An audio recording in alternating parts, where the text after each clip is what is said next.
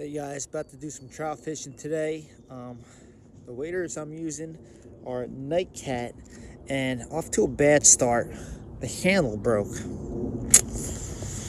Stay tuned.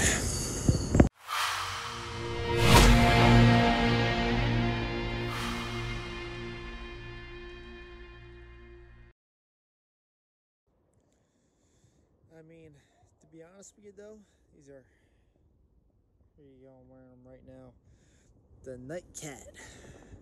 But all in all, these are great waders. $50 off of Amazon. The rubber, I mean, the only thing I have to complain about is if the water's cold or if it's cold outside, it's not insulated.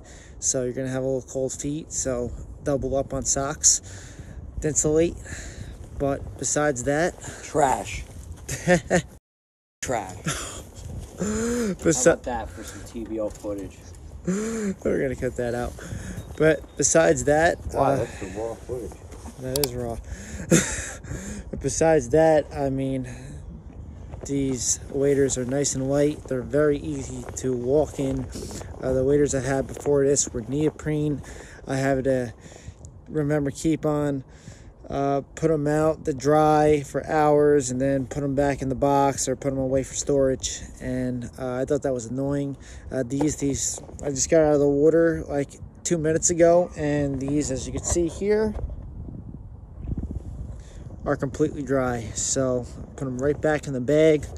The only two complaints is that if it's cold, you're gonna have some cold feet, and the bag is the handles are kind of cheap, prone to breaking, but $50 overall, great value.